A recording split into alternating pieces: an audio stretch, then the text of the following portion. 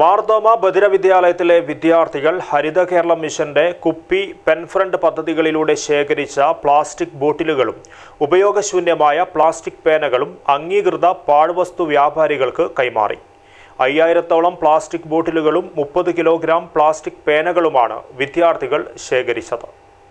This news brought to you by Tamam Furniture World, Bandiyur, Uppala, Tamam, the ultimate name in the world of furniture. Chengala ഗ്രാമപഞ്ചായത്തിന്റെ നേതൃത്വത്തിലായിരുന്നു പരിപാടി സംഘടിപ്പിച്ചത്. പദ്ധതിയുടെ ഉദ്ഘാടനം Chengala panchayat president Shahina Saleem, Kerala scrap merchants association പ്രതിനിധി അബ്ദുൾ റഹ്മാന് വിദ്യാർത്ഥികൾ ശേഖരിച്ച പാഴ്വസ്തുക്കൾ കൈമാറി നിർവഹിച്ചു. മനുഷ്യ ജീവിതത്തിന്റെ ഒരു ഭാഗമായിരിക്കുകയാണ് പ്ലാസ്റ്റിക്. ആ പ്ലാസ്റ്റിക്കിന്റെ ഉപയോഗം നിയന്ത്രിക്കുക എന്ന ലക്ഷ്യത്തോടു കൂടിയിട്ടാണ് ഈ പദ്ധതികളൊക്കെ നടപ്പിലാക്കിക്കൊണ്ട് മുന്നോട്ട് പോകുന്നത്.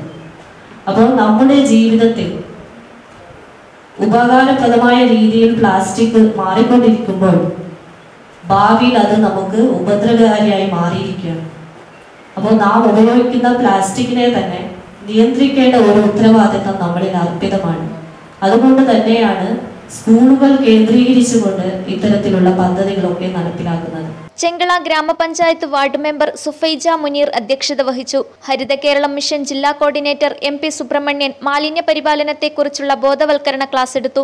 ചെങ്കള ഗ്രാമപഞ്ചായത്ത് vice president E Shanthakumari teacher, Chengala panchayat ആരോഗ്യ വിദ്യാഭ്യാസ standing committee chairperson Hajira Muhammad Kunhi, Chengala panchayat മെമ്പർമാരായ NA Thahir, V Sadanandan, M Mamminhi, Mahmood Thaivalappu, MCA Faisal, Safiya Muhammad തുടങ്ങിയവർ സംബന്ധിച്ചു.